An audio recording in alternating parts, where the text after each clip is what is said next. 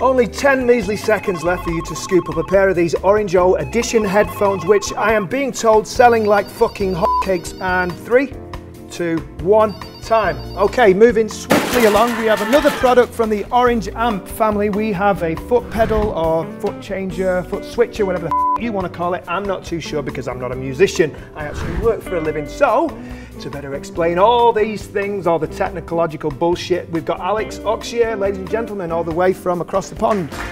Right this way. Jet lag there. Whoops. Yeah. It's an opportunity for us to do the news. Yeah, problem? No audio? It's not my job, is it? It's been facetious. Get your ass out here, Skinny Bob, and fix it. Sorry, ladies and gentlemen. Is that the wide shot that we're... Okay, why don't we cut to something, possibly the product. This is absolutely f***ing filthy. Can we cut... Alex Oxhier, ladies and gentlemen. Alex here is a pedophile over at Orange. Pedophile. I'm a pedophile. I work with pedals. That's exactly what I said, pedophile. So, Alex, what can you tell me about these Orange pedals that our viewers at home don't already know? I can tell you and the audience that these pedals have been in production for a couple years. I'm going to bring out a special guest in a moment to demonstrate the variety of sounds each pedal can produce as I give a more detailed description of their tech specs. Well, that sounds like an absolute snowfest. But we're not here to entertain, are we, Alex? No, we're here to, say it after me, sell some bullshit! All right, so you've... Is that something I was supposed to know? You've invited a special guest that me and the entire crew here have got the foggiest idea who it is. So. You met him in the green room. It's Troy.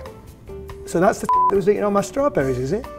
All right, let's bring out this super special secret guest, ladies and gentlemen. Troy. This is Troy McLawhorn of the band Evanescence. He's been playing through Orange Amps since their very first album. That's not true. And once he's all strapped in, we'll just go through each pedal and give the viewers a better idea of what each one is capable of. Wow, not really supposed to end a sentence with a preposition, Alex. Oh, and it looks like Evan from Troy Essence has finally found his senses and he's ready to play. The first pedal we have coming up is the two-stroke boost. Are you making a cocktail? Well, the two-stroke boost EQ is our take on the essential clean boost pedal, but with even more versatility. So this one actually combines an active dual parametric EQ and up to 12 decibels of output boost. So the two-stroke is the perfect tool for fine-tuning your sound or really pushing your amp's front end with unsurpassed control. Why don't you tell us about this pedal? Well, Jeremy, as a traditional stomp box, the Backspan G-Tar is in a class of its own. It boasts a unique and hugely versatile gain structure with extensive EQ controls. So you can dial in an enormous range of overdriven and distorted tones delivered with a feel and responsiveness rarely found in pedals. So plug straight into the front of the amp as a standalone drive pedal or plug in the effects return to make the donor amp practically disappear. I had my fingers crossed that I'd disappear during that last dissertation. We have 4 pedals to go, Alex, only 2 hours. Why don't we... It's a well-known fact that running 2 amps is not only enormous fun, but also a time-honored way of achieving bigger tones on stage and in the studio. Featuring 2 buffered outputs, one with a custom-designed isolating transformer, the amp detonator is actually the smallest active, fully functional buffered ABY pedal on the market. And what's more, it's the only active ABY pedal that can be used with a 9-volt battery. So finally, the best part about this thing is a tricolor LED light. Are you bored? No. I was actually hoping that the amp detonator would literally set off explosive to end this torture. But stone the crows. What else has you got for us, Alex?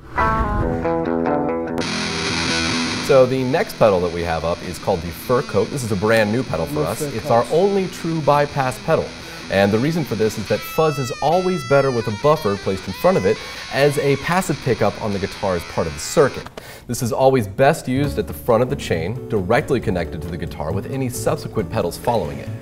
You know, it always truly fascinates me when a grown man creates his own language. It kind of brings to mind the whimsical imagination of an underage toddler. Let's wrap this up, Alex, before I wrap my lips around the barrel of a gun. The Getaway Driver is the next pedal we've got up. This is actually an amp in a box type pedal, and it has just 3 dials, volume, bite, and gain. While the pedal adds its vintage vibe on any amplifiers, it really excels with an amp's clean channel, even ones with a bright cap. It is a great clean boost, and you can use it for really pushing into classic overdrive territory. you know, I'm not going to mince words here. I would love nothing more than to be pushed over an edge myself right now. But why don't you tell us about the last pedal very quickly so I can make my dreams come true shortly. Compressor is an analog Class A compression pedal which adds an organic three-dimensional quality to any rig. The pedal takes its inspiration from some of the world's most iconic vintage optical studio units, so it employs a reissue of the famous Vactral VTL5C3 octocoupler that was responsible for the sound heard on countless hit records. At lower compression levels, the compressor's effect is transparent, but it's still fattening, and really even at extreme settings, the tone always remains musical with great feel under the fingers.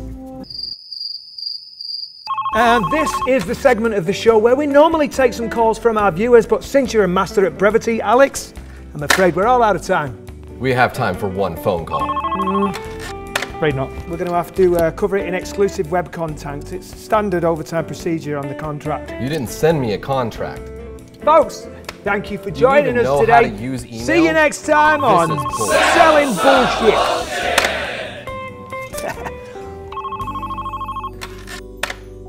Due to the binding nature of contracts, we actually do have to take a few questions from our viewers.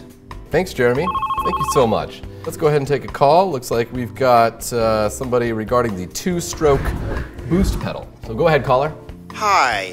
Yeah, where should I put this pedal on my board? Would it be best at the front of the guitar signal or near the end? The two-stroke pedal is actually going to go best at the front of the signal chain. And also, what exactly is a pedal? Next caller, let's see who we got. Okay, go ahead, caller.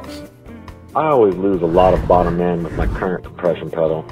How's the compressor when it comes to keeping that low end? It's very good. Next caller. Let's see, we've got a question about the Backspan Guitar pre-EQ pedal. Go ahead, caller. This pedal looks confusing as hell. Why is it so confusing? It's powerful as shit, bro. Gary Busey. Okay, next caller. We've got, Jim Root from Slipknot calling about the ABY pedal. That's cool. I know Jim. Hey, so can I run 2 amps into the same speaker cabinet with this pedal? Jim, you know better than that. Also, I can barely hear you. Is everything okay? Are you wearing your mask right now? Yeah. Sounds like you're also in the shower. Yeah. Yeah, no, you don't want to run 2 amps into the same cabinet. You're more likely to die doing that than you are getting struck by lightning.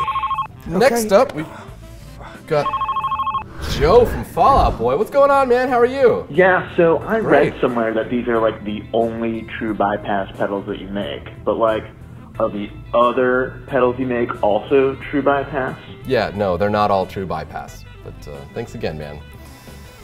Can we bypass? No, we can't actually, Jeremy. Next phone call. Let's see, who have we got here? Matt Pike from High on Fire and Sleep. Go ahead, Matt. What do you got? I saw this thing had a cab sim on it. Can I use this pedal as a cab sim on its own? You absolutely can. That's one of the best parts about this pedal. You can plug straight out of it into your recording system or whatever, and it just mimics the sound of one of our 412 speaker cabinets. And you know what, Jeremy? I've had enough of this. I really have. This is unacceptable behavior on your part. I know it's your last day. Forget it. Forget it. Doesn't matter. If you guys want more information about our products, then you can go to www.orangeamps.com. But I am done with this. Oh, it just doesn't end. It just doesn't end. F***ing telling me.